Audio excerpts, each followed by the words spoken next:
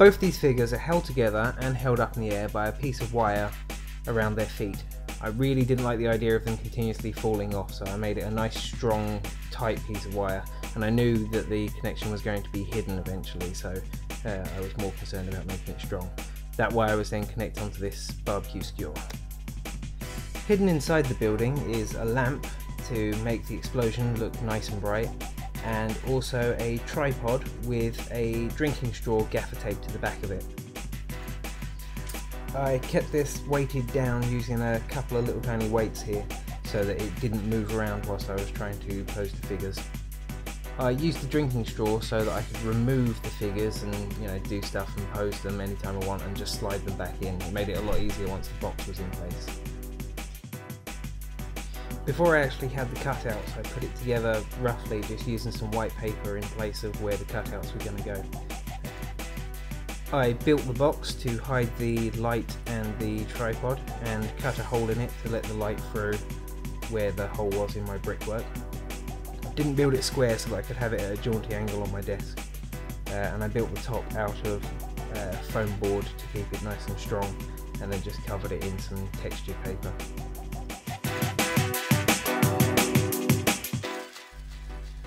Before I chose the background I ended up using, I first chose this one, but I thought it was too orange, the characters didn't stick out well enough, so I changed it for the blue background so that you could see what was going on a little clearer.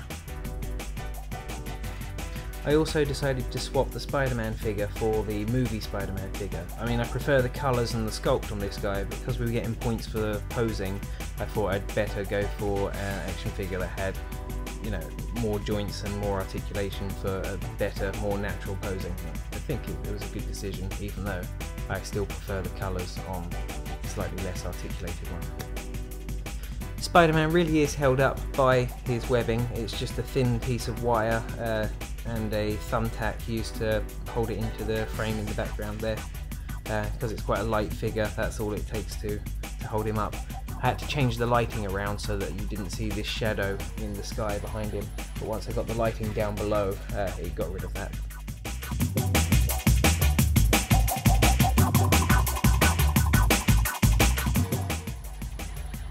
Let me show you what's going on inside the box. I've got the lamp shining straight up at the hole to keep it nice and bright. And these are the cutouts, they're just wedged in the hole with a little slot at the top and the bottom to keep it held in place.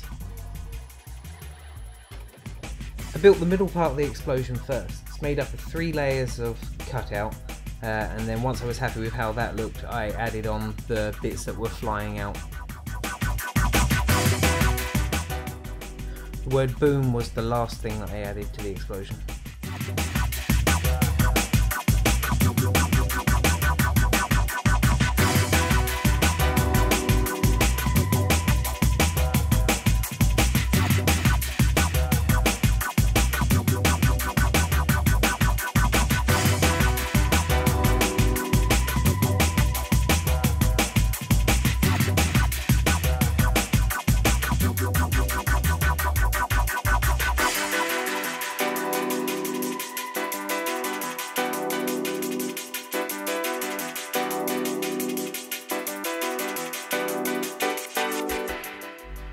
I shot the whole thing with a little cutout on Daredevil that says blam and without the word boom on the explosion, but as I watched it back as I was doing the editing, I just really didn't like the posing and I didn't like the way that the cutout sat, so I decided to have a little bit of a jig around and completely reshoot the whole thing, and I think it was for the better.